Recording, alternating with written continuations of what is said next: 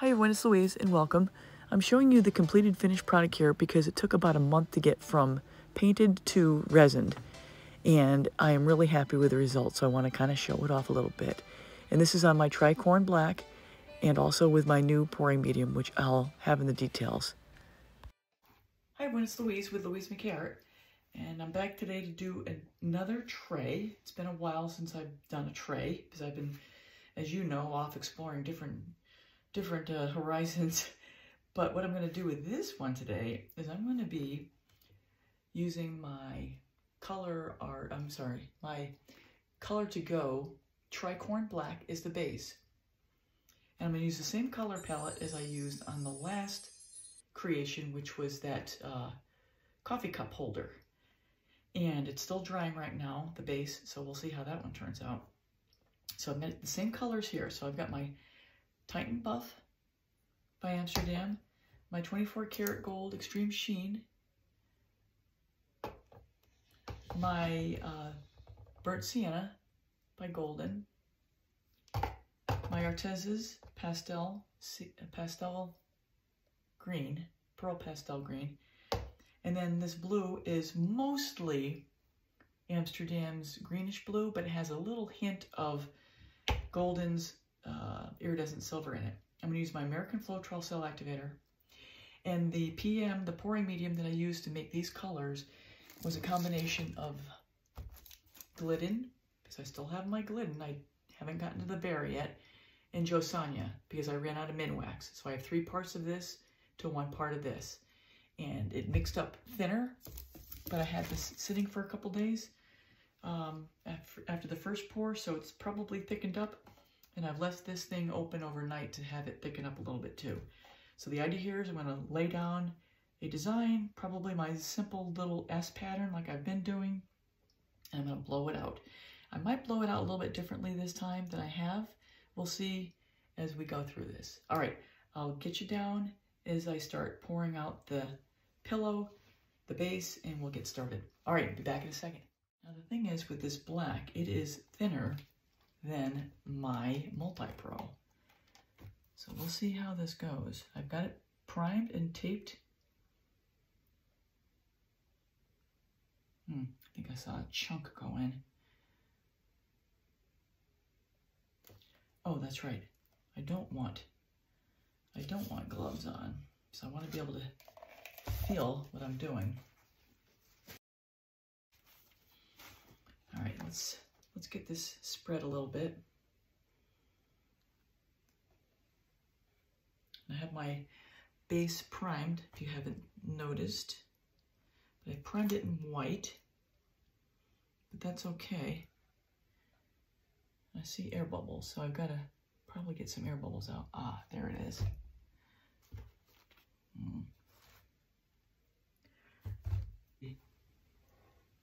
There we go. There we go. Fishing expedition. It's always something. All right, I'm going to put a little bit more.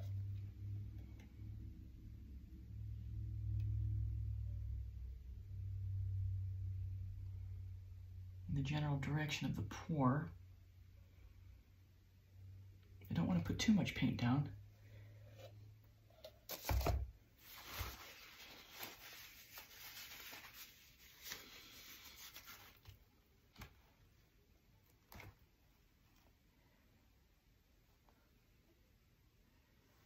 But I've got to have enough to cover, and I've got more stuff in there. So let's get this out now. Holy cats.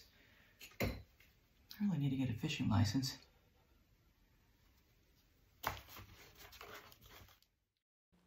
Okay, everybody, I'm going to pick up the pace here because this process is painstakingly long, and I'll call out the colors as we go. What I've got here is that Amsterdam's Titan Buff is my first color, and just so you know, I didn't put the paint all the way to the edges yet because I just want to fill in the colors first and see where that gets me. This here is the 24 karat gold by Deco Art Extreme Sheen. And this is Glidden's Burnt Sienna, which is very similar to the Nicolazzo gold, but to me has a little more of a rusty look. This is Artez's pearl pastel green. I'm trying to put enough down so it becomes visible, and I'm also setting it aside from the other colors so it has a little more independence.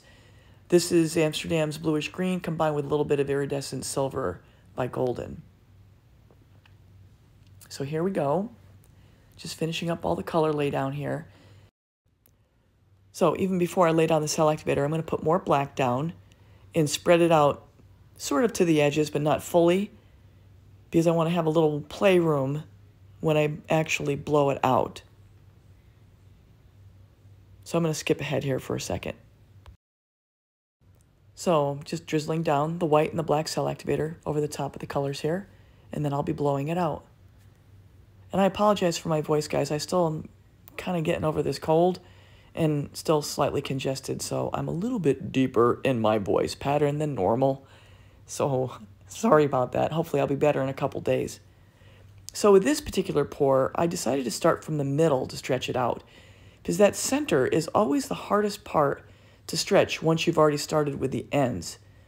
So I wanted to see what would happen differently here. And I like the way it turned out, so I might do this again next time.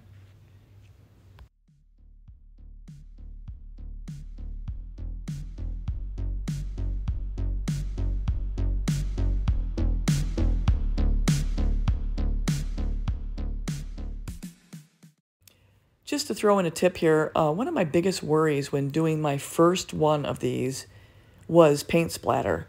But what I find is that with this bloom recipe and the pillow, even though in this case the Tricorn is thinner than my Multi-Pro, the thicker paints in general don't splatter unless, if I put the hairdryer like smack down on top of it, it would splatter. But the thicker paints, as long as you guide them nicely, like right here, they're going to go flow where you put them.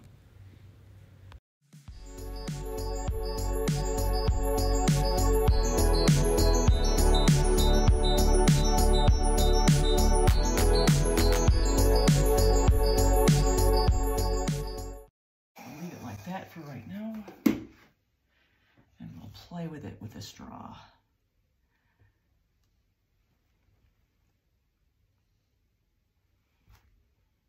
Okay, so let's just take a look at this thing.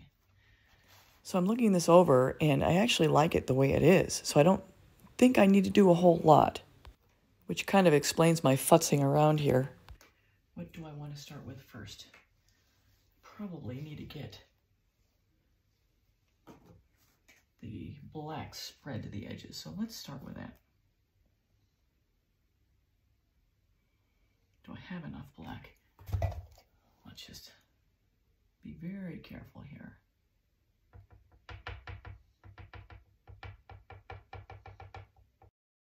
So again, I'm going to pick up the pace here because this is torturously long, but I have to be very careful as I do this because I don't want to drip any of the black on the edges, on the actual tray itself, or anywhere that it's not supposed to go.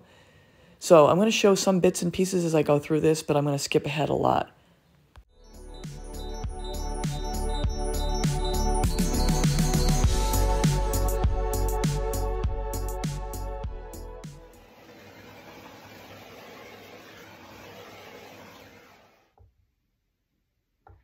I think I need more black. Okay. It's been a little while since I've done this, so I'm kind of rusty. So right over the top. I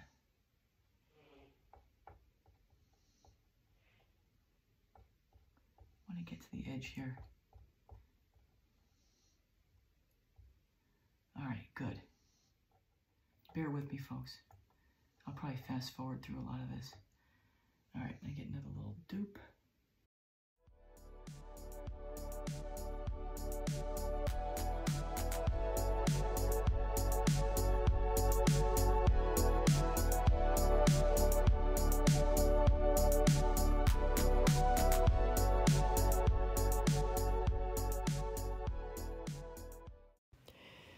So with this paint, for some reason, for the final push into the corners, I had to use a toothpick because it actually would really get into the corners and not leave a residual mark all around because the toothpick is quite sharp and is very precise. So I'm finally using the palette knife to start actually playing with the composition. But as I said before, my initial blowout was really pretty good in my opinion, so I didn't need to do a whole lot. That's why it's the last thing I'm worrying about here. And when it's all said and done here in the big scheme of things, I'm hardly doing anything with the palette knife at all.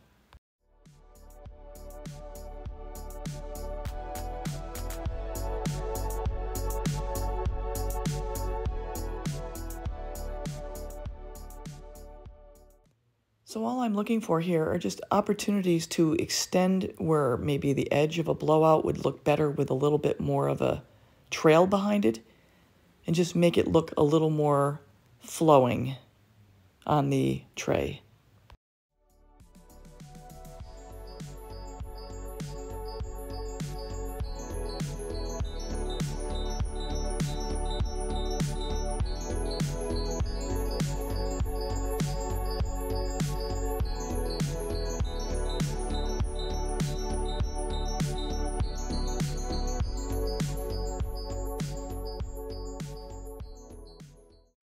So I'm continuing to fast forward here. I just didn't want to cut anything out and didn't know how to make it any shorter without missing parts. So we're just going to keep on, and I'm just adding small wisps with the palette knife and even with the toothpick just to make it have a little more flow to it. I think sometimes I end up working on something I liked from the beginning more than something that needed more work to start with.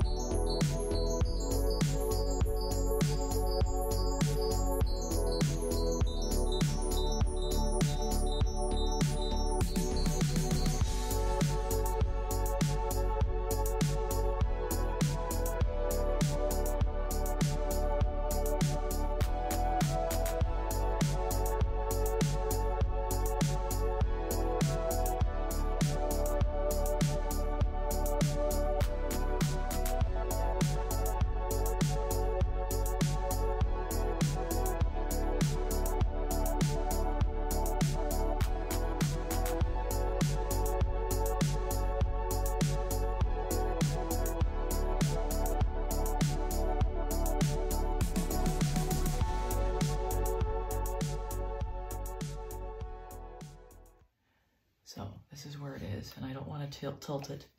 I'm just going to show it to you like this.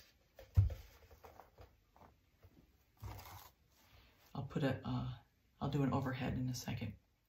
I just want to remind everybody about next Tuesday at 6:30 p.m. we're going to start our blooming collaboration with live chat. So here are the dried resin results and a little bit of a close-up in a second, same as what you saw in the beginning. I hope you enjoyed the video. Hope it wasn't too long. But I didn't want to take anything out so you can see all the different moves and plays I made with the composition as I was going along. I love the way the cells played here. I loved how the Tricorn black really makes all those colors pop so nicely, and I think it looks really good in that natural wood tray.